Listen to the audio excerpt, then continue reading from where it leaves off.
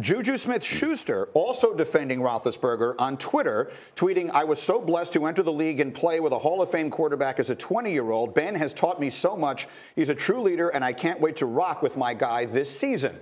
The departed Antonio Brown, meanwhile, saw that and had a follow-up. He tweeted, "Do not listen to any NFL player who hasn't gotten paid yet. They will do and say anything to make sure they're going to get paid, even if it's compromising integrity or anything. Sad, but true." So that there seems very little question. He aimed that in the direction of his now former teammate. What do you make of all of this? All right, first of all, three things. One, AB's right. Players more often than not need to conform and fall in line because at the end of the day, you got to keep the end game in your mind. That's to go get paid and make your money. So AB's point is right. Number two, it's a great example of Mike Tomlin and leadership. Mike Tomlin making it about, listen, we all have to be better, not because of what other people say, but we were 9-6-1. We have to be a better football team. Look at how he's handling it to compare to like John Mara of the Giants, who can't stop talking about Odell, where Mike Tomlin's going, I'm not talking about anybody else that's not here. We're moving forward. And then three, if you're JuJu Smith-Schuster, who are you going to tie yourself to? Who are you going to tie yourself to? AB, who's become a spectacle in many ways, or your quarterback, who's going to feed you the ball. So AB, he's right. Tomlin, great leadership. JuJu, you're tying your wagon to the right guy.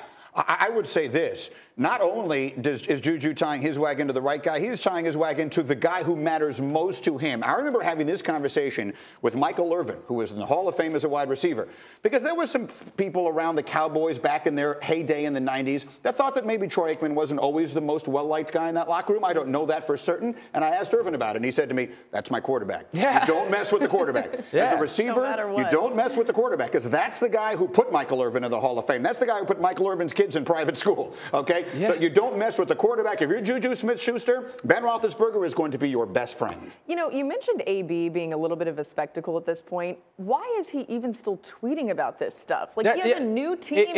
I don't understand. It's like the guy who broke up with a girl and then continues to follow her on social media to check out what she's doing. Tweet at her. Yeah, it's like you moved on. You made your choice. You forced your way out. Right. It's done and over with. And that's why Mike Tomlin's doing a great job. That's why they've been who they've been, the Steelers, and that's why they're in good hands.